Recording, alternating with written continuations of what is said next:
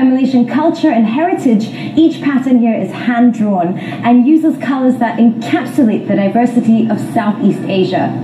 Nala is a lifestyle brand that is vibrant, soulful, and evergreen.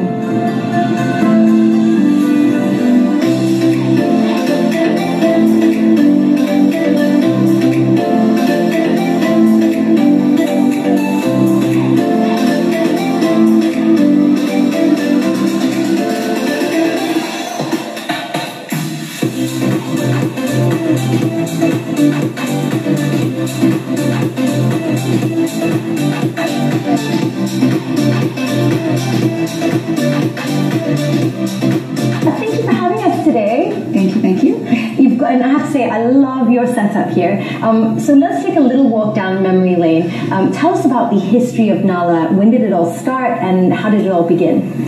It started about 9 years ago, and it was a friend of mine who I've been designing in advertising all this time, and it was a friend of mine who's like, you need to start your own brand.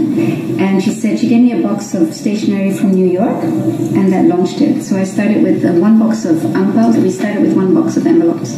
What does Nala mean? Nala originally was a word that I made up. So before my daughter was born, I wanted actually it was originally Mercedes, then it was Pura, but they thought it sounded too much like petrol. And then I made up Nala, and it wasn't until she was born that all my friends came to me and they're like, oh, so cute. It's Nala from The Lion King.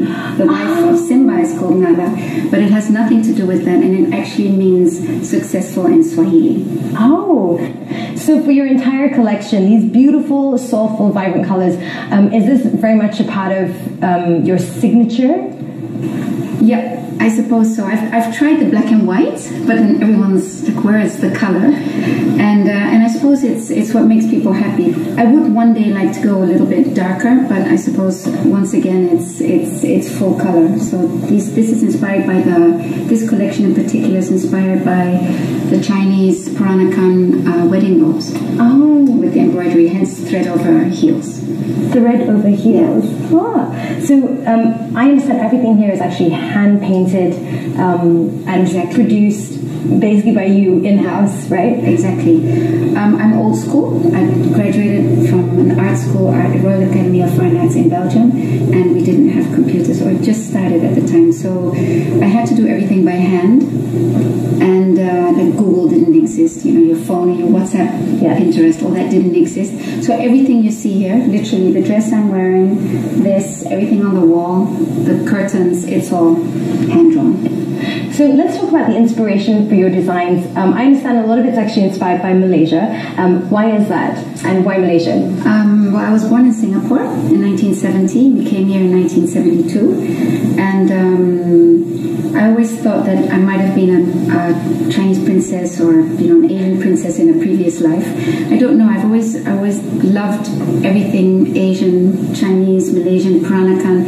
Maybe because the designs have a certain balance, and you can feel that the designs from those days, people put a lot of time and effort, and it's you can feel that. You can feel that the designs from those days have a lot of soul over anything that's drawn on the computer or new. Yeah. Do you think that it's important to preserve heritage and culture through design?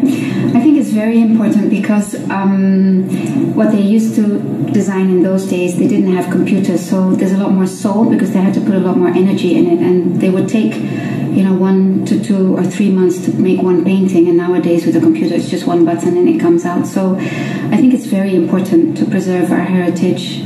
So how do you create your pieces? What's your creative process like? I look with my stomach, so I'm always sharp. I always look around me. I'm non-stop. I'm non-stop on. So when I see something, I go, whether it's a grill, I see the beauty in everything, and I see patterns in everything, and it's non-stop. It's very tiring because I have ideas non-stop. But basically, anything beautiful inspires me. What do you think about the big debate between appreciating versus appropriation of culture in design? What's your take on that?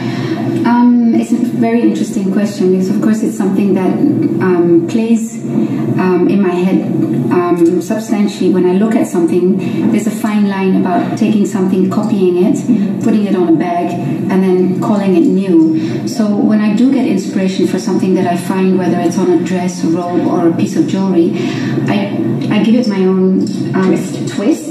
So I'll look at it, but I'll always change it a little. So it's not one-on-one, something that I copy. But of course, I'm honest about it. It's not, I don't skip the whole Peranakan and say like, it's mine. Yeah. So the roots are there, but you always have to give it your own twist. And I think it would be different if I was being inspired by a Peranakan wedding robe and I was making a wedding robe. Right. So I always adapt it and give it a new purpose. So I think that's really important.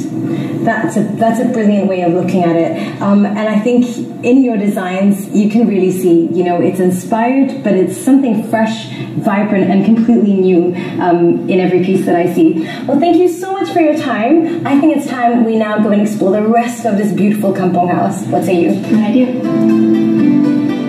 Nala is a lifestyle brand that specializes in pattern design. Inspired by Asian culture and heritage, these patterns are translated to different mediums such as fabrics, wallpaper, handbags, clothing, accessories, homeware, and even stationery. Everything is illustrated by hand. Nala's designs and colors encapsulate the diversity of Southeast Asia. Alright, so now we're going to go into the baju room, guys. So this way. Wow. Okay, so let's talk about this corner right here. Yes. This is just a pop of color. What are some of your favorite pieces here?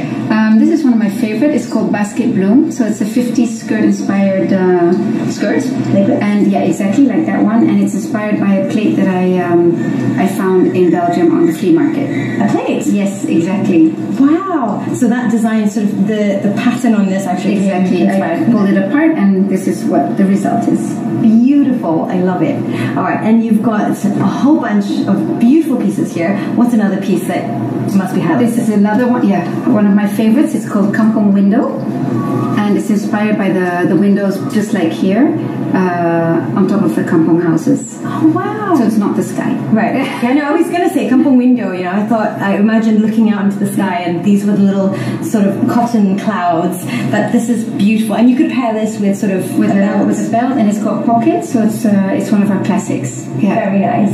Okay, let's move on to the other beautiful corner right here. So we've got a whole array of things to pick. And I've heard about this very famous phrase here. It's called Kopa Kabaya. What is a Kopa Kabaya? Kopa Kabaya is basically the collection that's inspired by the Kabaya blouse and its embroidery. So this is one of the first dresses that we did in this pattern. It's another one of our classics. So these flowers are chrysanthemums, but they're inspired by the embroidery on the Kopa Kabaya. On the Kabaya. Not the Kopa Kabaya. And this is called Kopa Kabaya Down, which has the leaves. Copacabana down, that is so pretty, and I gotta say I really love the silhouette of these. They're very flattering. And what is this inspired by, this silhouette? Is this it's also a 50s design. Yeah, I find that women always just look beautiful in 50s design. Gives me a waist. All right, so I think it's time to talk about this one. I noticed this immediately. This is somewhat subdued compared to everything else. Why is that? Well, I want to bring back the kabaya, so I call these my bomber kabayas, and so because they're cool, so they have the embroidery just like the bomber jackets. They have the embroidery on the back, and my favorite blouse because it's always elegant, and you can wear it on jeans, you can wear it on a skirt, you can wear it on a sarong. It's always elegant, always elegant and evergreen. Check it out. I'm already on the cool train right now. I think it's time to try out some of these gorgeous pieces. Yes, I agree. Lizette sees beauty and patterns in everything.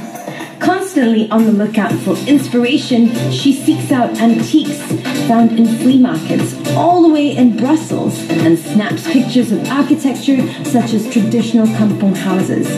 Each design she creates has a story behind it.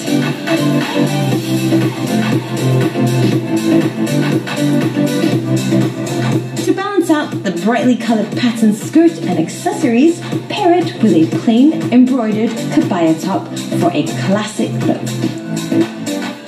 Roll up those sleeves on this patterned Cuban collared shirt and tie it up at the ends. Accessorize with a patent bag of your choice and heels for a chic look.